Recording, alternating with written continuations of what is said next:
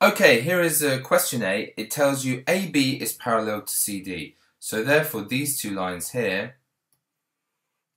and that line there are the parallel lines. Now when you're thinking parallel lines, you should be thinking of the following three rules in play. So maybe, you know, in the exam you might want to even draw these out, so in your head you've got the ideas here that you're just playing around with. So the rules are as follows. You have Z angles or alternate. You need to probably use the word alternate, are equal.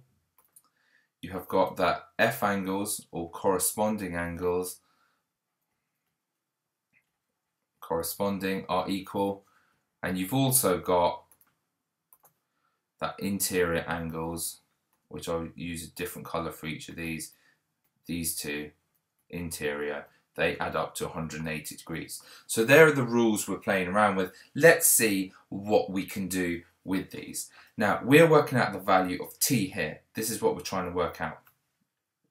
Okay, so the first thing that we could do is we could clearly say, you can see this here, this angle and this angle must be the same because they're like F angles, as it were.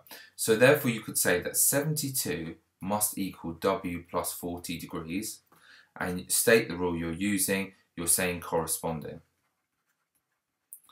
And this will help you find W because you can subtract 40 off both sides. W is therefore 32 degrees. Okay, so you're certainly getting a few marks there. So if W is 32, this angle here is clearly 72, and this is 72. We've already said that. And therefore this one here must be twice 32, which is 64 degrees. Okay, now T, we should also know that these are interior. That whole angle plus that angle must add up to 180. Therefore, 2W plus 74, let's just state what that is. 2W plus 72 even would be 64 plus 72.